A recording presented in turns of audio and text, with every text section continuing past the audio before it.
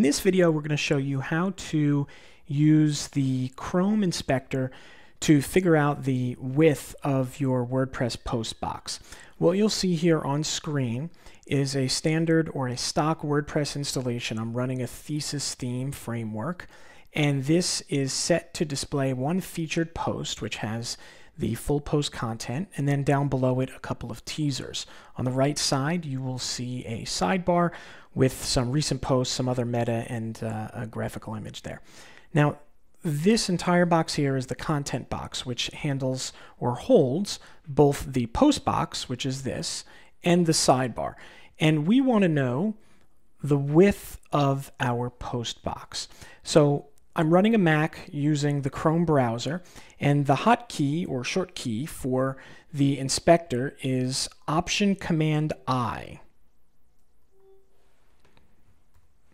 And that will bring up the Chrome inspector, and this is akin to the Firefox, Firebug, and the developer tools for Internet Explorer. It allows you to explore the code of your website.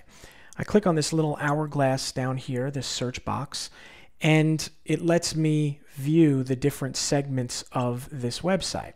And you can also come down here and view the different divs within this page, and I could even drill down here. I see a content box here. I see my content, which is what I'm looking for. So if I click here on content and I look on the right side, it'll tell me 63.4 EM. That doesn't really mean much to me. I might want to click down here in metrics and take a look and see what we're working with here.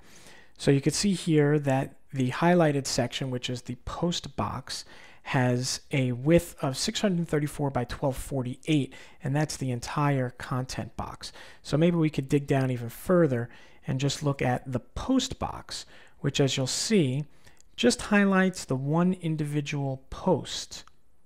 And that's really what we're looking for. You can see the orange elements on the side, if we look at the post box here, are the margins, 11 pixel margin on the left side and a 23 pixel margin on the right side, and the content in the middle is 600 by 690. Now the height we're not really concerned with because that will vary with the length of the post box itself, but the width will always be constant in this format unless we change the width inside the theme file itself. But right now what we're looking at is a width of 600 pixels. So if we wanted to have a picture that spanned the entire width of the post box, we would want that picture to be 600 pixels wide. If we wanted to set our WordPress image uploader to always be able to upload and embed a full width or a full post box width image, we would want to make sure that we give ourselves the option to do a 600 pixel picture. That's the full width in our browser. Now, if your browser were 700 pixels wide for your post box, obviously that's where you would set yours, and we're going to get into that in the tutorial below this video. So this is how you use Inspector to determine the width of your post box.